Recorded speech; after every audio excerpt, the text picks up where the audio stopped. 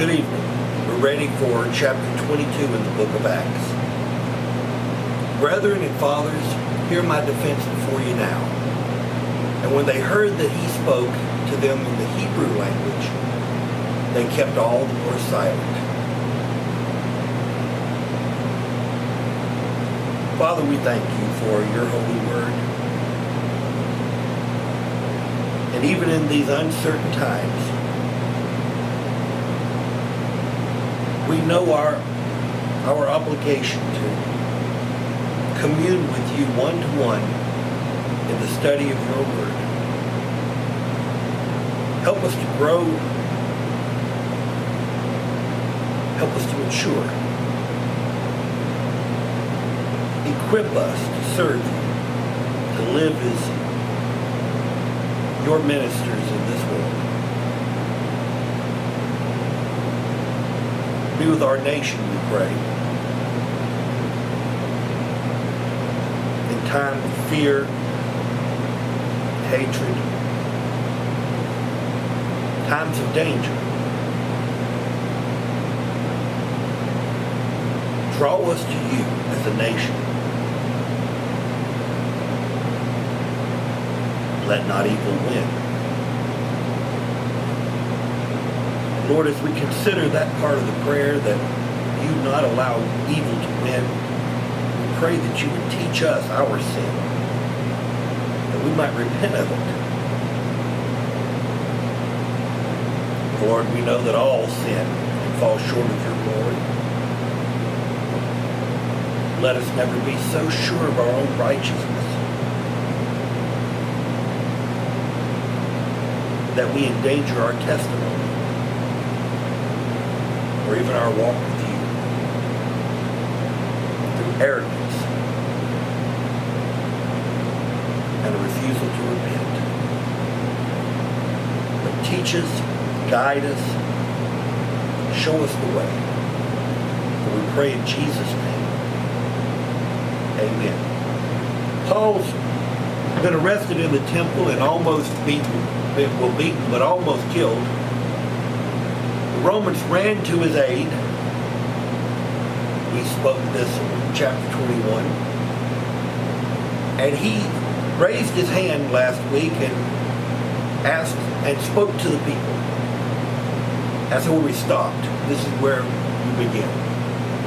This is a traditional response. Remember, in this world, women didn't matter. They didn't count.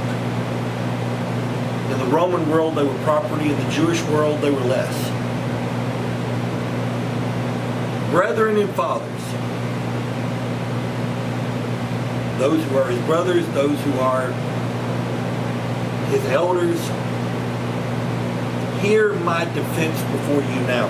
The word in the Greek is apologia. Today we've turned that word into a confession or an admittance of sin or error. But back then it meant a verbal defense. I'm going to defend my position to you now. And when they heard that he spoke to them in the Hebrew language, they kept all the more quiet. They were convinced that he was not a Jew. Here he is in the temple. That he was disrespecting Judaism. They're going to continue to believe that, but for a moment when they hear him speaking in Hebrew, they're giving him a little bit of the benefit of doubt. Then he said, I am indeed a Jew. I'm not a Gentile. Born in Tarsus of Cilicia. That was a free Roman city. One of Julius Caesar's favorite teachers and friends was from that city. And so Julius Caesar gave the city a gift. He made them free. They didn't have to pay, well, they called it taxes, but you could call it also tribute. They didn't have to pay that to the Roman Empire. But you weren't automatically a Roman citizen by being born there. So most scholars believe that means that Paul's father was somebody special, maybe a soldier who had served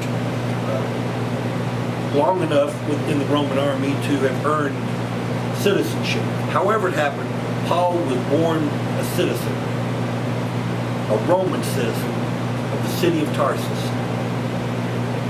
I was born there, verse 3 says, but brought up probably after he reached the age of 12 and was considered a man. Brought up in this city, in Jerusalem, at the feet of Gamaliel. Gamaliel was the greatest rabbi of that day, who had himself been taught by Hillel, who was even greater. And we know that Paul, we've read in Acts and earlier verses, was being groomed to be the next great rabbi. He studied at the feet of Gamaliel, taught according to the strictness of our father's law. I was a Pharisee's Pharisee, and was zealous towards God as you all are today. I obeyed every single law. I persecuted this way. Remember, the way was what they called Christianity before they called it Christianity. I persecuted that. We remember that from earlier chapters. Persecuted it to the death, binding and delivering into prisons both men and women. He's doing this to show how diligent and devoted a Jew he has been. As also the high priest bears me witness. Now, more than likely, this means Paul was demonstrating or producing the letters of authority he had. As also the high priest bears me witness, and all the council of the elders, the Sanhedrin, from whom I also received letters to the brethren, and went to Damascus to bring in chains even those who were there to Jerusalem to be punished. Now, everyone there, he took them, sent them to Jerusalem to be punished. Paul's stressing just how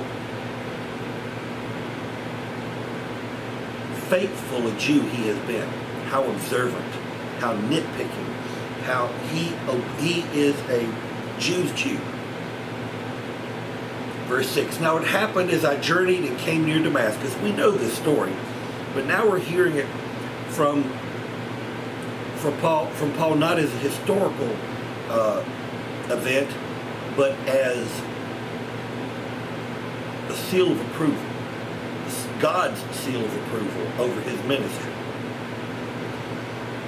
It happened as I journeyed and came near Damascus at about noon. Suddenly a great light from heaven shone around me, and I fell to the ground and heard a voice saying to me, Saul, Saul, why are you persecuting me?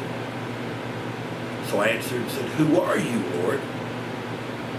And he said to me, I am Jesus of Nazareth, whom you are persecuting.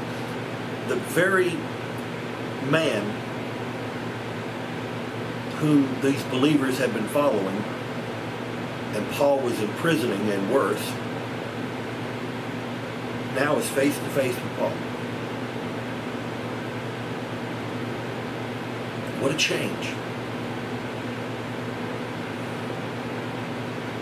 He has seen Jesus. Now this, by the way, makes him an apostle. An apostle, by definition, was an eyewitness to Jesus Christ. Disciples follow Jesus. We Christians today are all disciples of Jesus. But an apostle is an eyewitness. Paul is equal to Peter and John and James, the pastor of the church in Jerusalem, because he's an eyewitness. Notice that Jesus says, I am Jesus of Nazareth, whom you are persecuting. When Paul was harming Jesus' followers, he was harming Jesus. We're not in this alone. Jesus weeps with us and suffers with us. He died for us on the cross, and he continues to walk with us. He is our intercessor. He stands between God and us, pleading on our behalf. He suffers with us. He carries our load. We're never alone. And those who were with me indeed saw the light, so I have witnesses that the light is true. And they were afraid. Wherever the light was, it scared them. But they did not hear the voice of him who spoke to me. They didn't hear the words. So I said, what shall I do, Lord? And the Lord said to me, arise and go to Damascus. And there you will be told all things which are appointed for you to do. Paul has been anti-Christian. But notice he says, what am I to do? What shall I do, Lord? The word Lord, today we just use it as the name for Jesus too often. But it literally means our master, our God. At this very second, Paul has done a 180. Seeing Jesus face to face, I often think that maybe Paul had felt guilty about persecuting Christians, and maybe the reason he was so hard on them is because he had been dealing with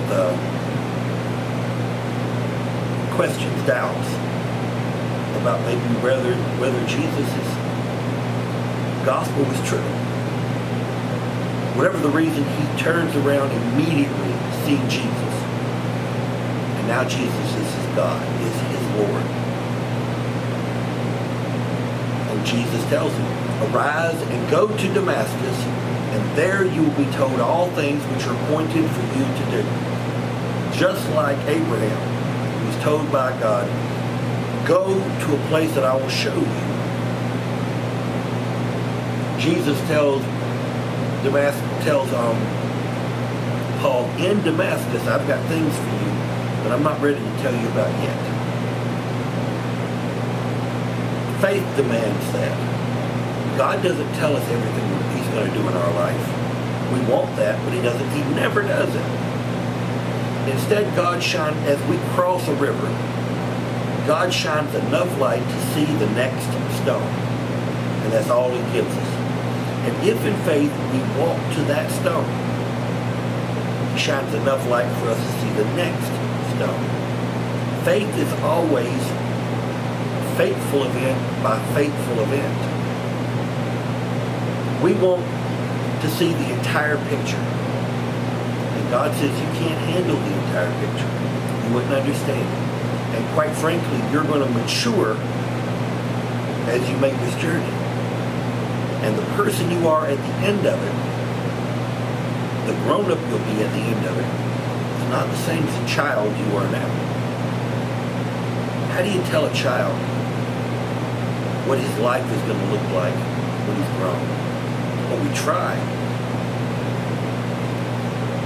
But no one can know, except the adult by looking backwards.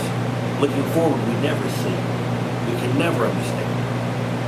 I think many of us, if we saw what God had in mind for us, we'd run away in fear.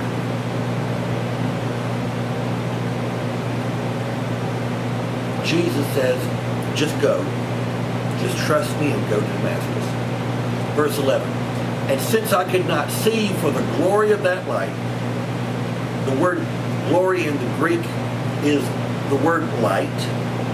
So the light of that light, the intensity of that light, the brightness of that light, being led by the hand of those who were with me, I came into Damascus. Not only did Paul not know what was going to happen when he got there, he was blind. What a great metaphor for us. God leads us, and we can't even see the way. We're blind until he opens our eyes. This is Christian life. People think a good Christian is supposed to be in complete control of his spiritual life, to know everything, and that's not the way it works. God says, walk with me. You're not ready to know where I'm going, but I promise when you get there, you'll have more wisdom. you'll be more like Jesus once we get there. Our job is to be faithful. Abraham did it. When he went where he went to a place that God said, I will tell you on the way. I'm not going to tell you where you're going. As he traveled from Mesopotamia, the Iran-Iraq area, into the modern-day Israel, land of Israel, and of course he went into Egypt too. He did great things, but when he started out, he had no idea. It's if God were to say, I want you to go to Mars, and you're going to end up living there, and you're going to do wonderful things, we would be totally lost, moving to an alien land. That's what God wants of each one of us. To go where he tells us to go, to become the person he wants us to become. And as always, the journey is just as important as the destination. The walk with God, a life spent holding God's hand, has great value, and great beauty, and great strength. Paul has been changed. And it's the Christian call that you and I receive, that Paul's received. Go in faith, and I'll show you step by step. Then a certain Ananias, there are 3 Ananiases in the Bible. The other one we care about is Ananias and Sapphira, the wealthy couple who lied about the property they were given, the money they were given, and fell dead not because of the deceit, not because of the lack of property, of holding back, but of lying. This Ananias is Paul says, a devout man according to the law. Probably, almost definitely a Jew. The word Ananias means God is gracious. God supplies my needs. It's a good Jewish name. Now, it's possible he was a Gentile, and when he was converted to Christianity, took on a Jewish name, but with a Jewish name, most scholars would say he was born Jewish, but we don't know. A certain Ananias, a devout man according to the law, that means he was also a follower of the Mosaic tradition. Having a good testimony with all the Jews who dwelt there, all the Jews in Damascus spoke well of Ananias. That's important. We Southern Baptists, when one of our members leaves and goes to another church, that church, if it's the Southern Baptist church, will ask for a church letter. Now, we don't really think about it anymore, but in the old days, what it really meant was that church would say, we vouch for that man, that person. We say he's a Christian. It meant something back then. To have a good testimony with all the Jews who dwelt there meant that this is a man who's a Christian, but he was an observant Jew. And this is important, of course, to the crowd that's listening to Paul defend himself.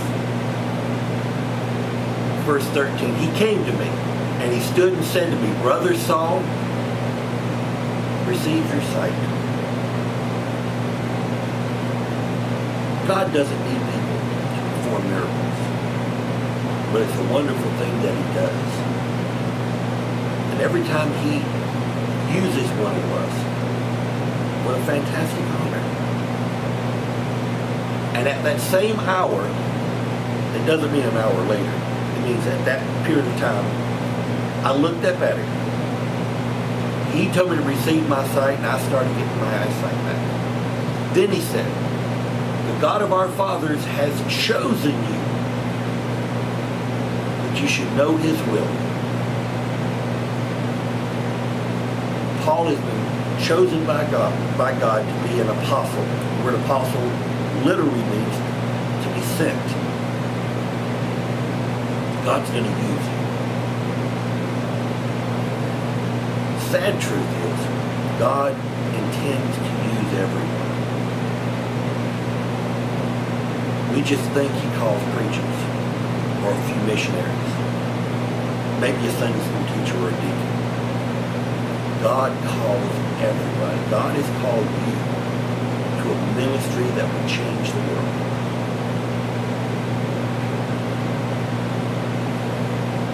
The devil has managed to trick us into believing that only special people have these calls.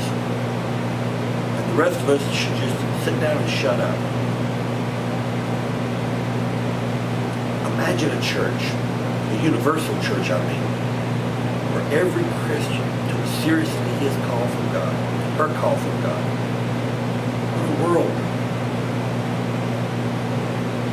Billy Graham has led hundreds of thousands of people to the Lord.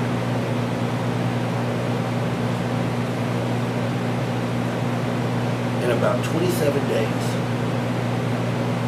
one person led one person to the Lord, and the two of them led two people to the Lord.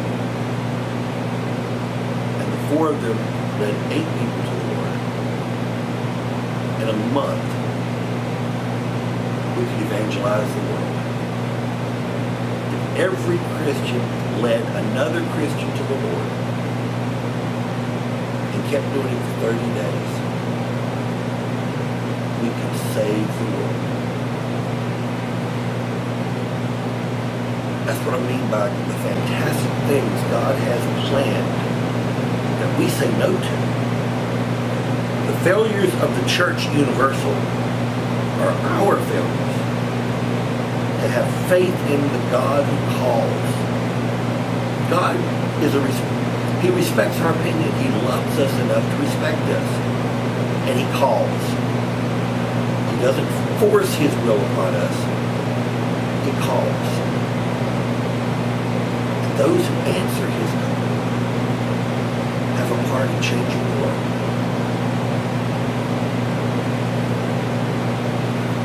And you will see the just one. You will see Jesus. Remember, to be an eyewitness to Jesus makes Paul officially an apostle. And you will hear the voice of his mouth. Verse 15, for you will be his witness to all men of what you have seen and heard. Now, the Jews didn't get upset about that, but they should have. They're going to get upset when they realize what he meant. But you will be his witness to all men, not just the Jewish world. Verse 16, and now why are you waiting? Arise and be baptized, and wash away your sins, calling on the name of the Lord. Now, there are 2 baptisms in the Jewish and early Christian tradition. We're familiar with the second, the believer's baptism. And certainly this could be part of that too, where we are symbolically buried by being laid into the water. It symbolizes that we're being buried. The old person died. And then lifted up out of the water, a brand new creature. But it was also part of the ceremonial washing of the temple utensils. Anything you were going to use in the temple for the glory of God, you would wash first. If you think about it, it makes sense. How dare we use filthy implements to do God's work?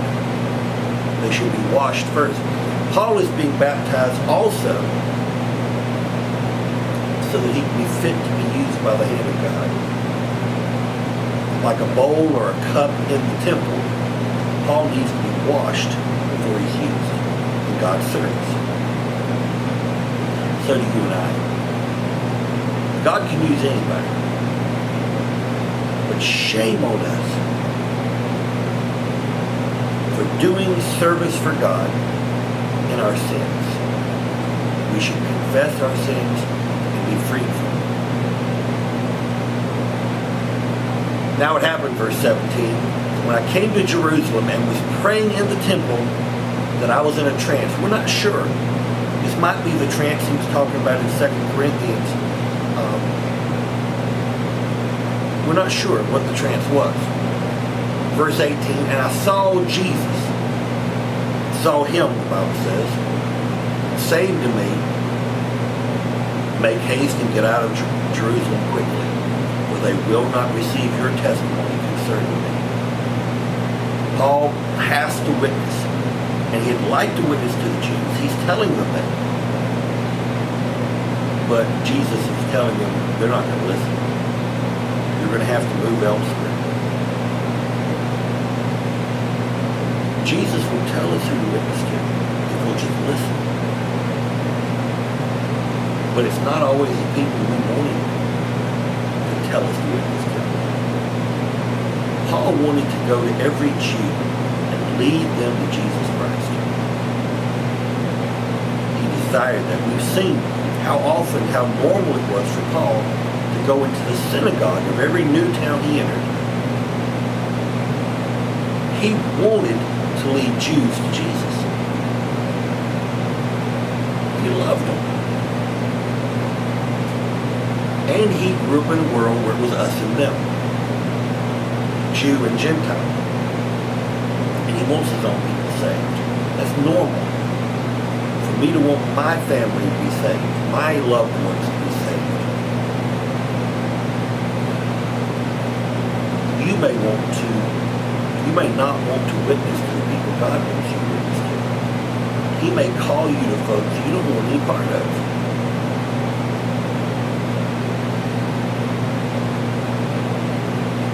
Maybe that's another reason he doesn't always tell us the entire picture. If Paul had known he was going to end up leading Gentiles to the Lord, he might have not started his ministry and never completed it. So I said, Lord, they know that in every synagogue I imprison and beat those who believe on you. Every Jew and every Christian. At that point, most Christians were Jews, cultural Jews. They all know my reputation. Very few people are going to trust me. Verse 20, and when the blood of your martyr Stephen, now he's talking to God, when the blood of your martyr Stephen was shed, I also was standing by, consenting to his death. Paul was too young to be throwing rocks. That was for the men. And guarding the clothes of him who were killing him. It was the tradition to throw off your outer garments because they got in the way, so you could throw a stone with all your might and kill the blasphemer or the heretic, or someone who had in some way committed an offense, a major offense against the Mosaic law. These people aren't going to trust me because as we talked about a few weeks ago, the Christians thought, well, this is just a trick. Paul is pretending to be a Christian so we can get into our circles, learn who we are, and then imprison us or kill us. Then Jesus said to me, depart, for I will send you far from here to the Gentiles. Paul says that in later writings that the Jews are grafted off the vine of the people of God, and the Gentiles are grafted on. It was a farming term. You take a branch from one plant, cut it, and cut it so that you can match it to the cut you made in the other second vine, and put the branch from one into another. A lot of interesting fruits have been created by doing that. To do that, God had to graft off the Jews, mainly because of their disbelief. Paul understands that. When he said the words, "Depart, for I will send you far from here to the Gentiles," the Jews understood he was saying the Jews were out of the equation, the Gentiles are in. The Bible says that at the end of time, Jews will begin to be saved.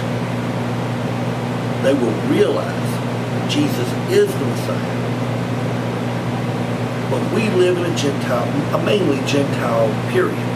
For the last 2,000 years, Christianity has belonged to the Gentiles, to the non-Jews.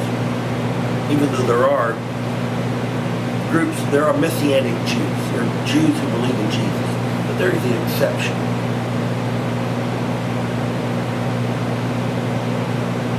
Verse 22, when they, the crowd, listened to him until this word, and then they raised their voices and said, "Away with such a one." Away with such a fellow is translated.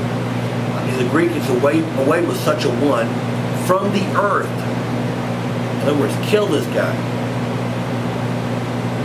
for he is not fit to live. How dare a man say, Jew or non-Jew, that Jews don't belong in the kingdom of God? How dare Paul say that just because we deny Jesus, we don't go into God's kingdom? So it is what Paul is saying, and it is right. There is no other way to be saved but by Jesus. Paul has made that claim. Peter makes that claim. Now, there are those today who would try to spread salvation out throughout all of the religions and say that any sincere person goes to heaven. You can be well-intending and sincere but lost if you don't know the way. And there's only one way, and only Jesus Christ is the way. He not just shows us the way, he is the way. And if you don't know Jesus, you cannot be saved. There is no other way to be saved but through Jesus Christ. They were offended by that. They've been told from birth, you were born a Jew. You will always be God's people. No matter what you do, no matter what sins you commit, you belong to God. You're his children. They've been warned earlier in the Gospels that God could raise up rocks to follow him. He didn't need the Jewish people. They needed a little more submission to God's will, a little more humility. But this is not the way they were raised. They were raised that they were born Jews. They were born. By definition, they belong to God. And here's Paul saying, y'all won't listen. So God is sending me, Jesus is sending me to the Gentiles. And they were furious. Verse 23. And as they cried out and tore off their clothes and threw dust into the air. Now, that was a way of grieving. If you lost a loved one, you would put dust in your hair, cover your body in it perhaps, tear your clothes, because that indicated that you were grieving. Someone saw you, he would know to leave you alone, you were grieving. It became a way then later of expressing your grief. They are so angry that they want everyone to know it. So they tore off their clothes, as we saw earlier when Paul defended the clothes of the garments, the outer garments of the one stoning Stephen. They're throwing off their clothes to get ready to kill Paul. The commander ordered him, to be brought into the barracks. get him out of the way before these people kill him. And that he should be examined under scourging. Probably because the commander didn't speak Hebrew. He didn't understand what Paul had just said to get these people so mad. And so he's going to scourge Paul, to torture Paul, to make him confess. So that he might know why they shouted so against him. He's going to torture Paul so that he can know why. Verse 25, and as they bound him with thongs, now that means that they tied him to a post. They're going to rip off his clothes, tie him to a post, and they're going to whip him, scourge him. A scourge was a whip usually made out of leather. Sometimes it was hemp rope, and sometimes knots were tied in the end for effect. Sometimes broken glass or nails or sharp rocks were tied to the strands of the whip, so that as you whipped the prisoner across his back, you not only made whelps, you ripped off chunks of meat. It was incredibly bloody and miserable torture. And as they were tying him to a post with thongs, Paul said to the centurion who stood by, is it lawful for you to scourge a man who is a Roman and uncondemned? By this time, Paul knows the story. He knows the score. That it's Roman law that a citizen cannot be scourged. He can't be tied to a post. What they've done is already illegal. And so Paul is in charge of the situation. It doesn't seem that way. One crowd wants to kill him. The Romans want to torture him. And Paul just says calmly, is it lawful for you to scourge a man who is a Roman and uncondemned? A Roman citizen had to be proven guilty before anything happened to him. Well, when the centurion heard that, he went to the commander and saying, take care what you do. This man is a Roman. It was completely against the law to scourge a Roman citizen until you first proved his guilt. The centurion is freaking out. He is in danger. He could be executed himself for doing this. The commander came, verse 27, and said to Paul, tell me, are you a Roman? Paul said, yeah. You could see the confidence Paul has. One word answer, yeah, yes. He knows the Romans are going to freak out. He knows that he's got the upper hand. The commander answered, with a large sum of money, I obtained my citizenship. Paul said, but I was born a citizen. I have never in my life not been a Roman citizen. It was common for barbarians in the Roman world to serve in the military, and having worked long enough, raised up enough money, they could buy citizenship. The commander obviously was such a man, born into another country, another culture, and he, with a lot of money, became a Roman citizen. Paul said, buddy, I got you beat. I was born that way. I was born a Roman citizen. And immediately, I love that, verse 29, immediately those who were about to examine him, don't you like that word examine? It means torture him, to interrogate him by torture. Those who were about to examine him withdrew from him. You've already committed a crime by tying a Roman citizen to a post, and you're in danger of the death penalty yourself. You kind of want to just slip into the woodwork, go hide somewhere. And that's what they all did. Those who were about to examine him withdrew from him. They just left. And the commander was also afraid after he found out that he was a Roman, because he had bound him.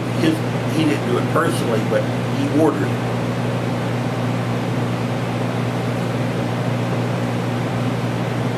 God may send you into a dangerous situation, but you are in the hand of God. You're in the hands of God. And nothing's going to happen to you unless God allows it. And we're told in the Bible what a wonderful thing it is to suffer like Jesus, to suffer with Jesus. And God may certainly call you to suffer. He may call you with a calling that is fatal.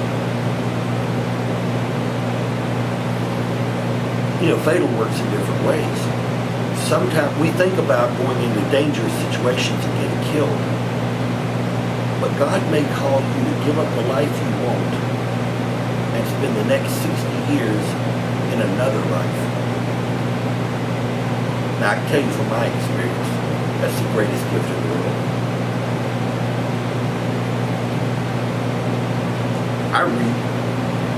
I resent nothing about my call. Not even the failures or the attacks. I'm very pleased with the calling God gave me.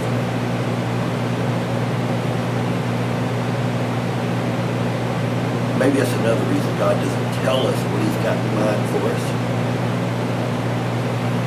Because the satisfaction of trusting God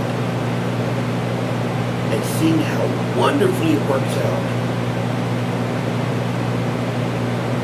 can't be explained. It has to be experienced. Paul was with two groups of people.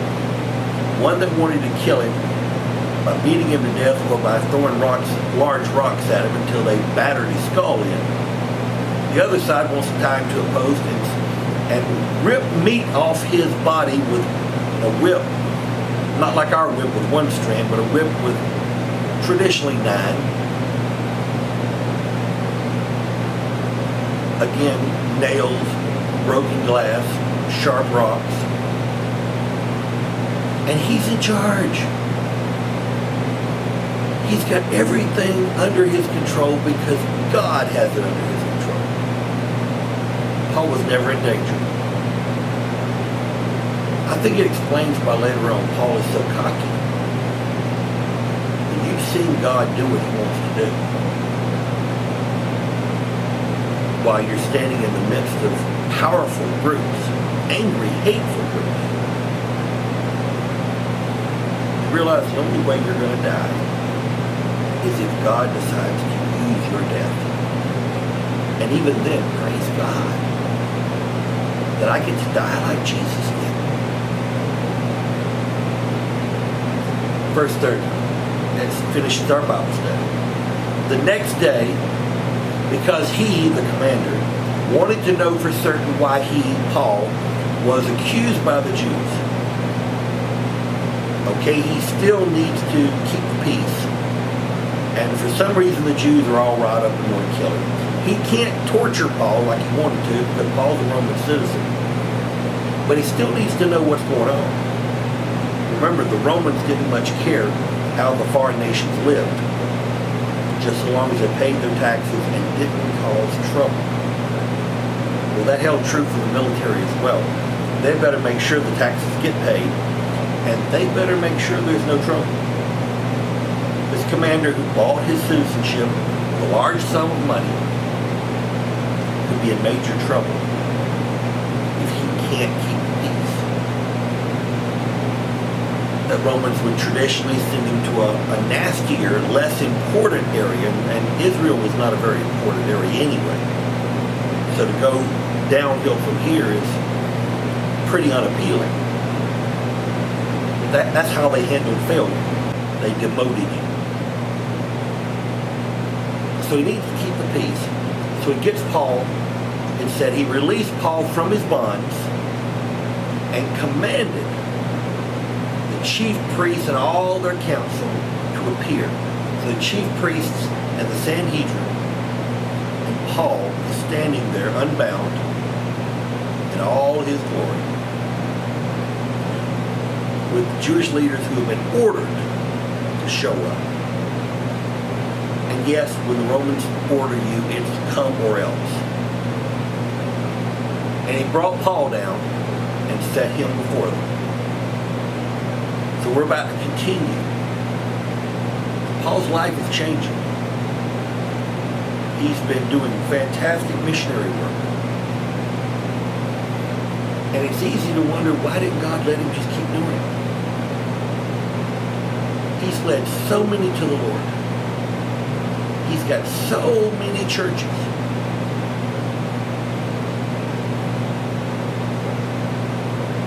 But we have to trust God knows what he's doing. I will remind you that the bulk of the churches that Paul has established, good, thriving, strong churches, are in modern day Turkey. And most of them are no more. The Muslim attacks ended their vitality. Now, some of those churches are still existing, but with a great burden upon them. Paul's done wonderful work, but now it's time for him to go to Rome. That's where this is headed. Paul is about, while in chains, to set in motion the growth of our church in such a way as to make Christianity worldwide. Sometimes we're failures. Or simply God closing the door to where you've been working, no matter how successful you've been. Because he now realizes it's time for you to move to the next stage. It might be bigger and better. It might be smaller but more profound. Sometimes subtle changes are more important than big splashy ones. God knows. We have to trust that he knows.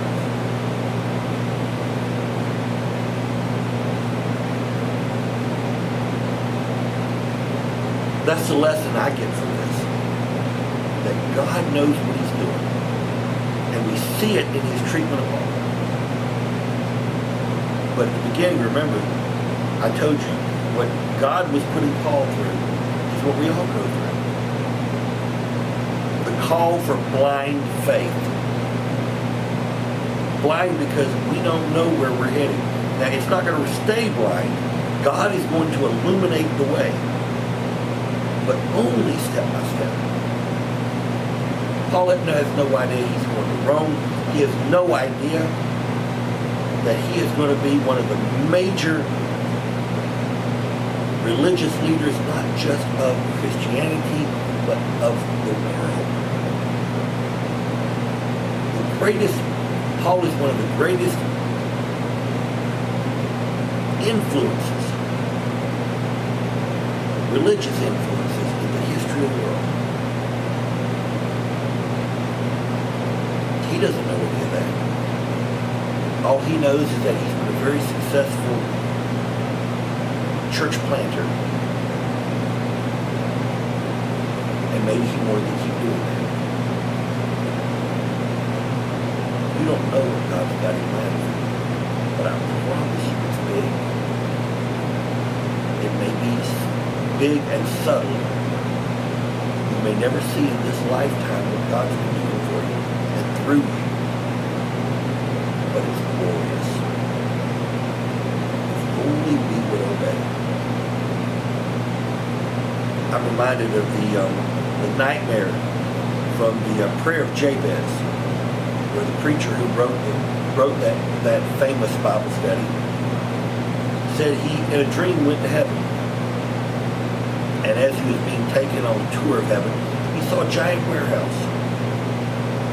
And he asked, well, what's the story? And he was told, you don't want to know. Well, he persisted, so they let him go in. When he walked into the warehouse, he saw small boxes and giant crates. Just all over the warehouse was packed with different sized boxes. He asked, what does this mean? And he was told, these are all the gifts God wanted to give you in your life, but you refused them. Now that is a nightmare. To turn down the blessings of God through apathy, or fear, or sin.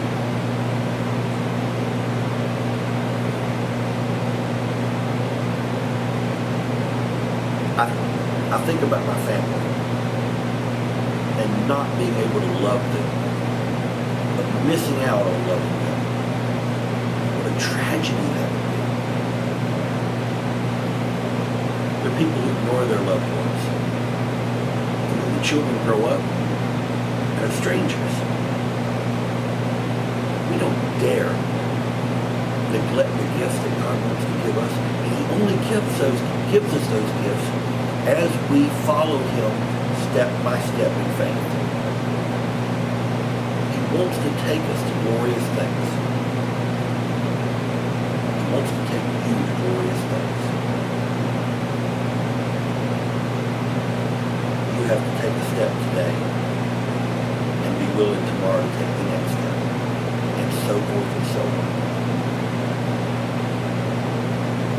This Bible study is a blessing to me, and I hope it has been for you. As always, in Christ's service and in yours, I am your pastor.